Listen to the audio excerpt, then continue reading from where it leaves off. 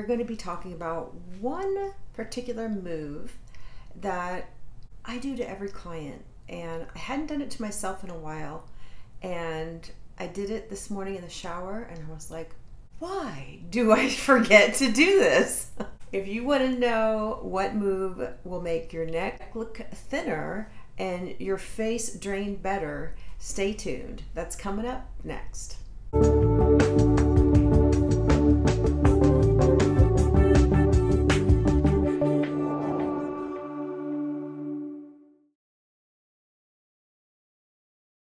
Welcome back. Christine Byer here, licensed esthetician for 22 years.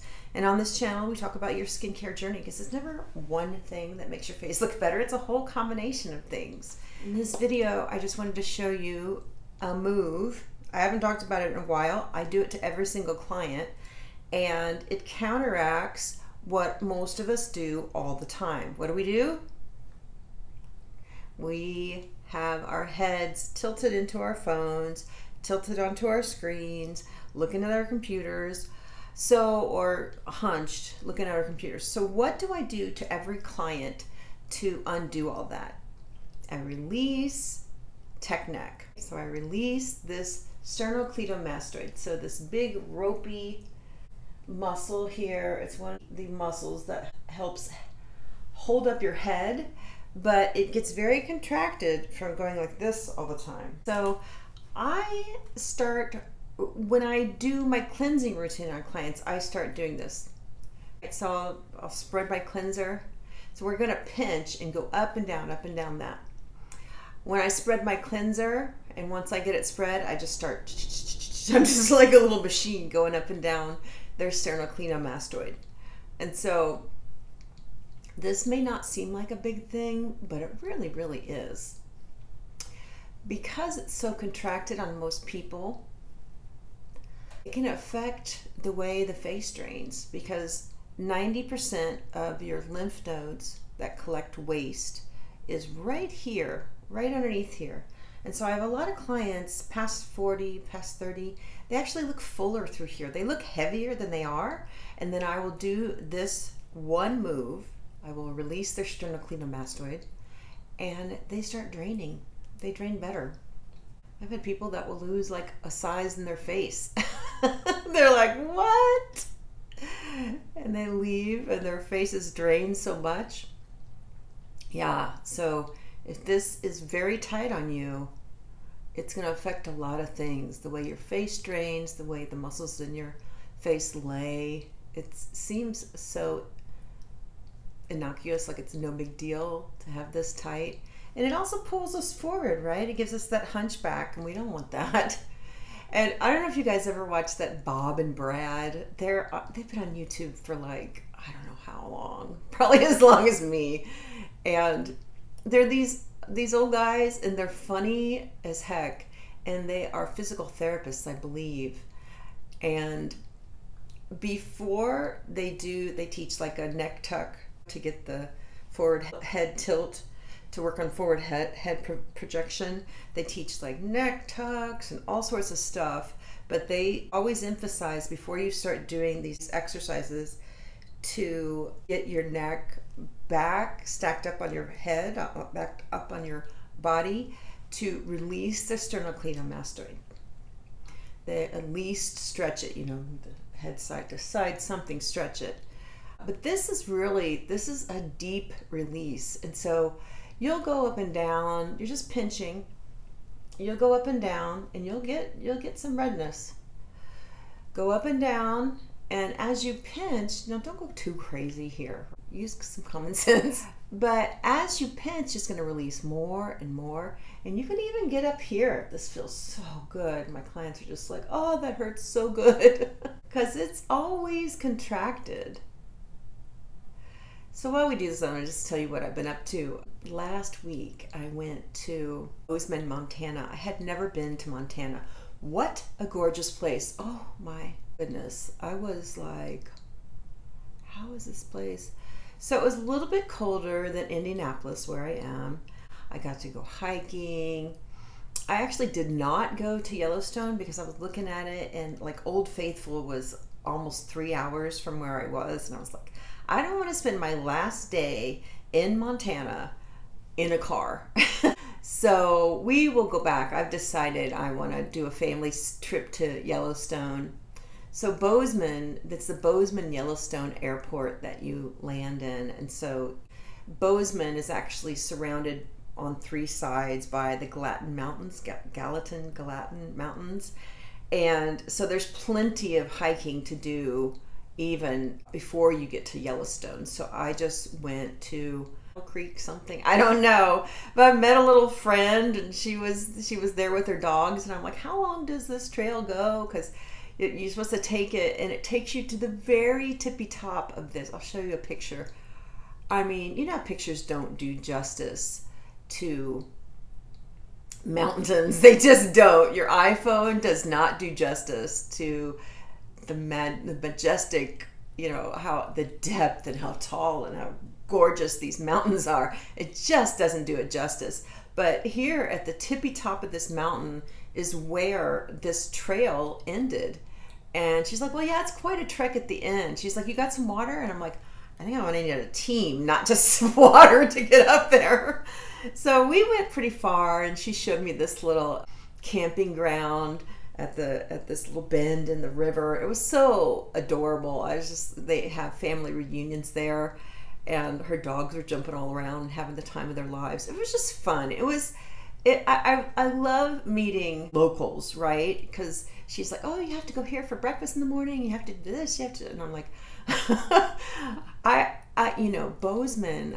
I think there's a lot of money there because they've got some really expensive houses, and the whole place looks kind of new to me. So after you've gone up and down this sternocleidomastoid a few times, you'll start to feel areas that tend to want to hold on to more, and it's usually your dominant side. So I'm a lefty, and so I have more sort of mealiness, and it's just denser. The muscle's sort of denser and doesn't want to release as quickly as my right side. So just sort of spend some extra time in those areas that feel extra sort of rocky or lumpy. And you're being gentle here, but you're really going for that muscle. You're not, and if you have nails, please don't dig them into your skin. Turn your hand sideways and use the sides. So yeah, it was a lot of fun, and I could not believe how good the restaurants were. We went to part of the BBC, the Beauty Biz Club, and that's run by Lori Crete, and I'm in her expansion group of gals. So we meet twice a year in person, and so this time we met in Bozeman, Montana, because that is where the headquarters of Schedulicity, which is the online scheduler that I've used. I've used them for many years. And you know, the cool thing about Schedulicity is that during the pandemic, they had just opened up their headquarters, their beautiful 2-story. It's not huge or anything, but their beautiful 2-story headquarters where they left everything sort of open so that you could see the mountains on all sides of the building. Just a gorgeous place. But 2 weeks after they opened their doors, COVID happened, the lockdown happened, and he's like, oh my God. Because his whole business is people like me, people who do massage, facials, hair for a living, and everybody had to close down. He's like, well, that's not good. And so it took him, I think he decided about a week or two into the pandemic, he was just going to make the Schedulicity service free. And he said that, don't worry, we're not going to auto debit your account. We're just it's going to be free for 3 months or something. And it ended up being free like for the rest of the year, I remember. And I thought, wow, that is so kind. That's just such a good thing to do during the pandemic when people everybody was really affected, but people who worked in close proximity, like estheticians, hairstylists, we all suffered so much, massage therapists, because we couldn't work. And the California girls had it worse. It just went on and on for them where they couldn't work. So I thought that was a really solid thing to do for your client base when when everybody's businesses just went to crap, he stepped up to the plate and said, I'm going to do the hard thing. I'm going to do the right thing, the hard thing, but it's the right thing. And he was talking about this, and it was a really moving speech. And I just remember getting that email from them saying it was going to be free. And I was like, wow, that is such a cool thing to have kind. And good energy in that building, good people. Anyway, it was an interesting place. The first day I got there, okay, so this should be loosening up. You can do a little bit of lymph drainage. I mean, it will happen by itself, but you can do a little scoop, make a scoop here, scoop down. And lymph is pretty superficial unless it's stuck underneath this fat. So when I first got there, my phone, I spent the entire flight editing 2 videos like crazy, and then it turns out I had 12% left on my phone. I was like, oh my God, my phone's gonna die. You know? I went and I got into my rental car or my rental SUV, and for some reason the wireless charger would not work. Like, I thought it was working. I put my GPS on. Of course, GPS sucks up a ton of battery. And I was like, oh no, you know, how am I gonna? So the owner of Schedulicity was having a party at his ranch that first day, and I thought, if I go to the hotel, I will not go to this meet and greet. I know myself. I'll go to the hotel and I want to just like chill out and sleep, relax, whatever. So I said, no, I'm going straight to the party. So my phone is dying. I'm in the middle of nowhere. The wireless charger's not working. I'm like, oh, I got a cord for that. So I pulled off the road, searched for my cord, and went to plug it in. I had a USB and it was USB. So I'm like, okay, my cord doesn't work. Great. So I start driving again, and I look and I see a Toyota dealership. I'm like, yes, I'm going to go into the Toyota dealership and ask them why this wireless charger is not working and get some juice. Went to one door, locked. Next door, locked. Like, the Toyota dealership was closed. It's closed. So I was basically like, oh my God, I'm going to have to go to some random house and ask them for juice. And that's what I did. And the girl was real standoffish. And she's like, well, hold on a second. And I was like, so she disappeared for a while. And then she came back and she was on the phone. She's like, well, I'm asking my property manager, blah, blah, blah. I'm like, look, you can just take my phone. This is a fast charger. Take it, and I'll put my makeup on in the car, and I'll come back in like 10 minutes and see where it is. And so we did that, and it was fine. She handed it back to me. It was 17%. I was able to find Jerry's house, Jerry's ranch, which was gorgeous, and there were horses, and I was like, God, this is like insane how beautiful this is. So yeah, and then I went and I plugged that sucker in right away. It's like, but she's like, the girl's like, well, what's the address? I'm like, I don't know, it's in my phone. She's like, do you know the guy's name? I'm like, Jerry from Schedulicity. So that was my trip. But then everybody was drinking wine. They're like, Christine, calm down, have some wine. But I'm just like, oh my God, I cannot believe how helpless I felt.